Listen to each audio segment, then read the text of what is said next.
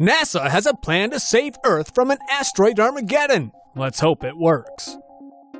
NASA announced a plan on Wednesday regarding a future mission to change the trajectory of an asteroid. The mission may have the potential to protect Earth from an impending asteroid impact in the future. NASA's Asteroid Redirect Mission, or ARM, scheduled for the mid-2020s, involves sending a robotic spacecraft to an asteroid passing by Earth. The robot will then do a series of flyby optical surveys of the asteroid's surface. The robot would then land on the asteroid for the boulder collection portion of the mission, which would last about 10 minutes. After pushing away from the asteroid and 3 days of analyzing the boulder, it will then begin the planetary defense portion of the mission.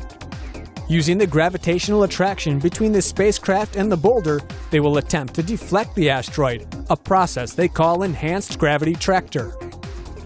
It will then take about 6 years for the robot to return to lunar orbit, where astronauts aboard the Orion spacecraft will dock with the robot and further study the boulder.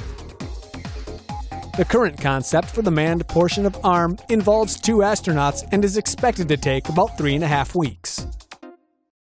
Your smartest, most insightful comments can win you $100 only at TomoNews.net.